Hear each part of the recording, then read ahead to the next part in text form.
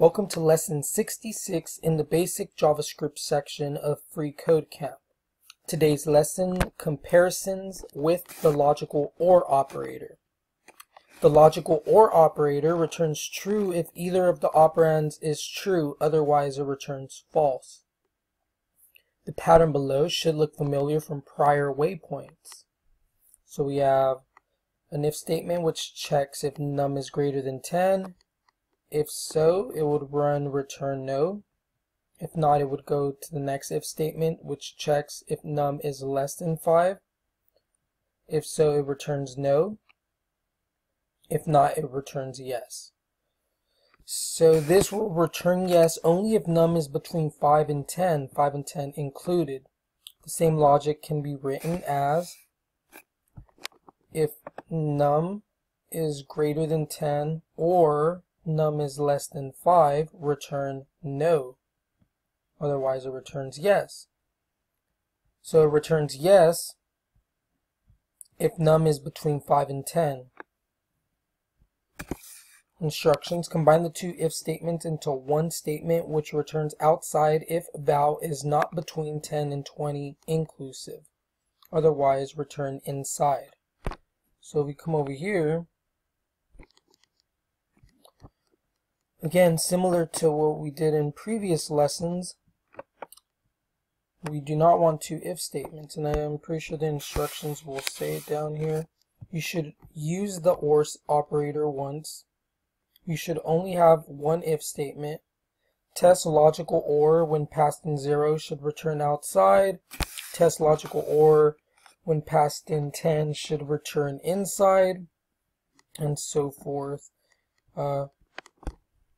We could, again, just erase this if, and inside of this if,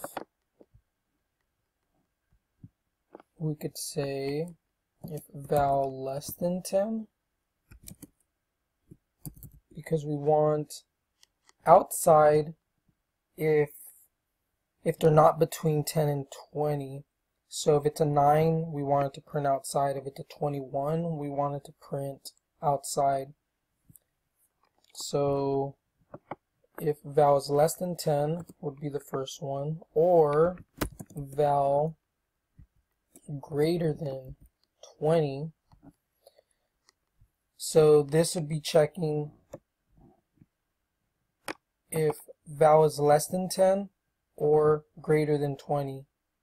It would return outside. But if it's between 10 and 20, it would return inside. So it should be right if we test logical OR when passed in 15 should give us inside, because when 15 is passed in here, both these conditions are false, because 15 is not less than 10 and 15 is not greater than 20, so it would never return outside, it would return inside. But if we do a 9, 9 is passed in, 9 is less than 10, and since that's true, it won't even bother running this because this one's true. Once that's true in an OR statement, it will run the code inside, which will return outside. So let's just run that. It's going to give us inside because it was 15, but if we change it to 9, it will return outside. And that is it for this lesson.